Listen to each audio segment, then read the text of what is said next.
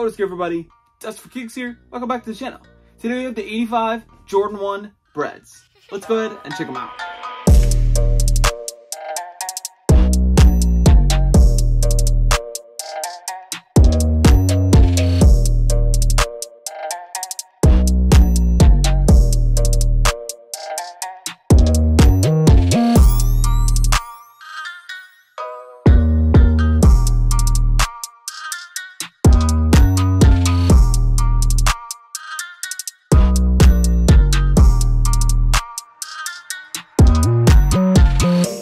Alright guys, so this here comes from Developer Boring. Information is going to be right here on the screen, so you can go ahead and check them out.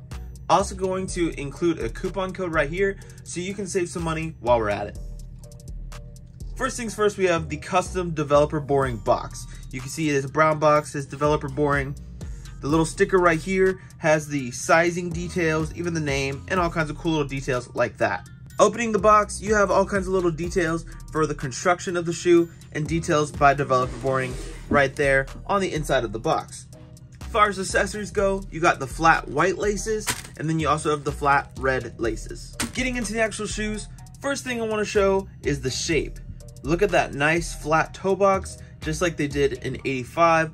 I don't see any reason to really iron it down. It looks really nice in my opinion.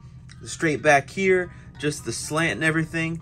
Looks really on par to pictures I've seen because I don't own any 85s. I wasn't even born then. So towards the ankle collar, you see you have that nice flat black for the leather around the ankle collar. Going down to the nice dark red and then the Jordan logo right there. You can see it is nicely embossed. It's not super embossed into it. It does look a lot like the 85s. I think they improved this from the Chicagos. Then it goes down into the black hit here, as well as down the lace guard and around the toe box, as well as side panels. It is a nice leather. It looks like it's going to age really well with wear.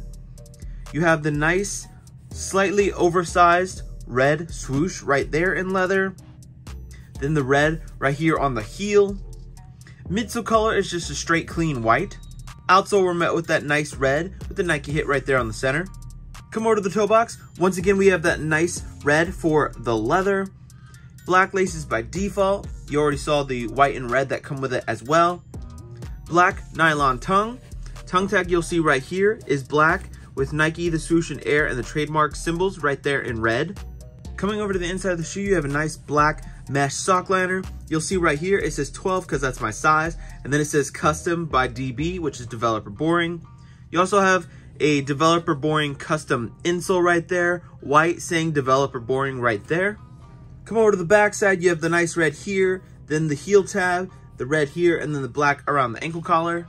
Medial side to finish it all off, once again you'll see that really nice 85 kind of look and shape for it. You have the red right here towards the ankle collar and the back heel, going into the nice oversized red leather swoosh. Black for the side panels. It is a really soft leather. You can see it when I press down. I think it's going to age and wear really well.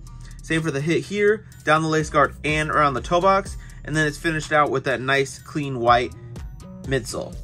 Alright, so obviously these aren't actual Jordan 1 Breds all the way from 1985. That would be crazy, and they would definitely not be in this good of a condition.